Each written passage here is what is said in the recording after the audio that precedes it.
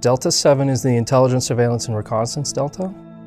Right. Many years ago, space was still kind of considered a benign environment, where the only thing we worried about really was either space weather or safety of flight, right? Not running into each other.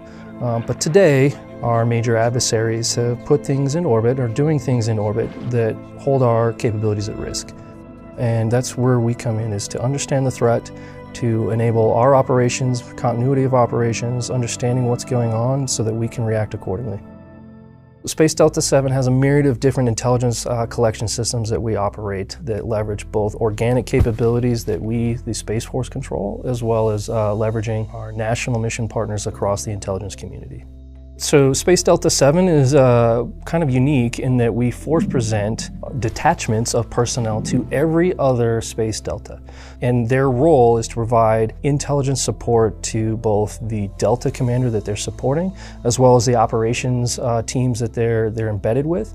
But we also collaborate across all of our additional forces within Space Delta 7 to ensure that we are working together and not against each other.